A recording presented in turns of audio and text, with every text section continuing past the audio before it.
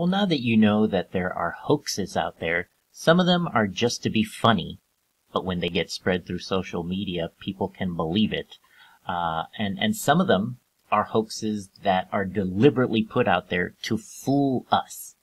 And again, we don't double check to see if it's a hoax or not, and we share it on social media, and pretty soon people start believing fake news. They start believing what's not true.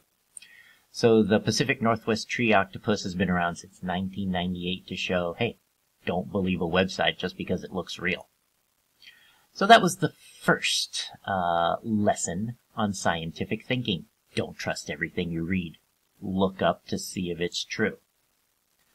But now we're going to learn about a different type of website that isn't necessarily false news or fake, but it's misleading. And this is one on a mysterious substance known as dihydrogen monoxide. So I put a link here to the frequently asked question page because it's a great one to learn about dihydrogen monoxide. Now this is the dhmo.org website, the dihydrogen monoxide research division. And they have on their website that dihydrogen monoxide is a colorless and odorless chemical compound, also referred to by some as dihydrogen oxide, hydrogen hydroxide, hydronium hydroxide, or simply hydric acid. All of those are true. And most of us are not chemists, so we don't know what any of this means. And let me tell you, it's true, but wait till you find out what it really is. So, this is said to be the basis of highly reactive hydroxyl radical, a species known to mutate DNA, denature proteins, and disrupt cell membranes, as well as chemically alter critical neurotransmitters. Now, that's true. It can do that. And the atomic components of dihydrogen monoxide are found in a number of caustic, explosive, and poisonous compounds, such as sulfuric acid, nitroglycerin, and ethyl alcohol. All true. What are they hiding from you? Well, let's read some more and find out. Should I be concerned? Yes, you should be concerned about dihydrogen monoxide.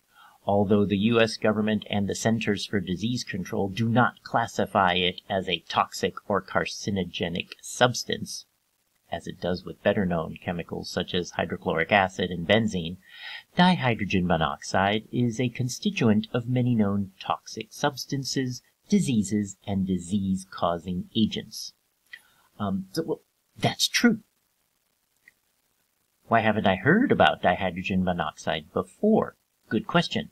Historically, the dangers of dihydrogen monoxide, for the most part, have been considered minor and manageable. And then it gets into a whole bunch of details.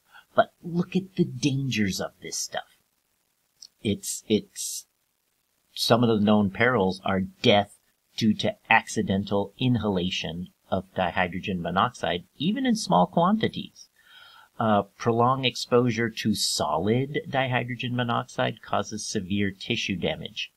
Excessive ingestion produces a number of unpleasant, though not typically life-threatening side effects. It's a major component of acid rain. Gaseous dihydrogen monoxide can cause severe burns. It contributes to soil erosion. I mean, all of these things are true. So does it sound dangerous? They're making it seem dangerous. They're making it seem like something we need to be concerned about. Then it gets into what are some of the uses of dihydrogen monoxide.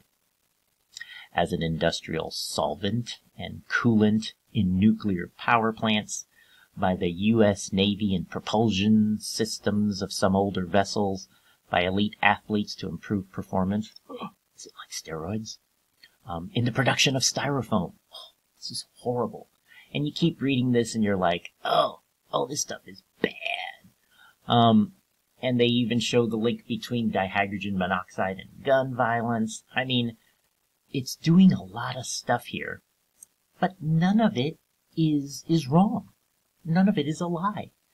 So why am I showing you this website? I mean, you look at this website, it looks professionally done. It looks totally believable. It even has where you can put in your credit card and support the cause. So does the Pacific Northwest tree octopus, even though they don't really mean to take your money. They're friendly hoaxes. They're not actually out to steal you or your parents' money. So what they're keeping from you is actually something very interesting. I'm going to go to the discussion, and I'm going to type something. Because dihydrogen, let's break it down. That means two hydrogens, right? H2. And monoxide means one oxygen.